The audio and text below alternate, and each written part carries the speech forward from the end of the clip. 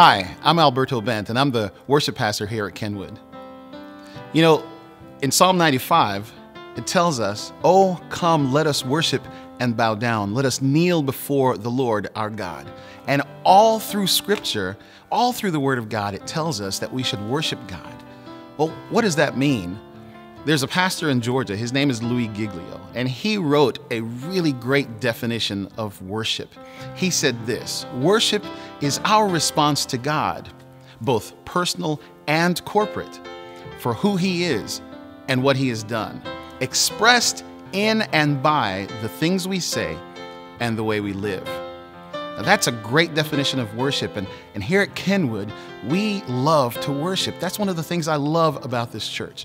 Kenwood loves to worship. And how is that expressed?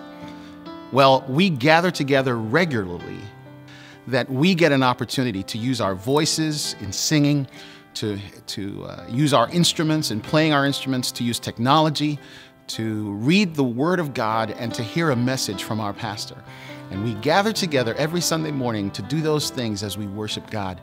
And we hope that you will be able to join us sometime soon.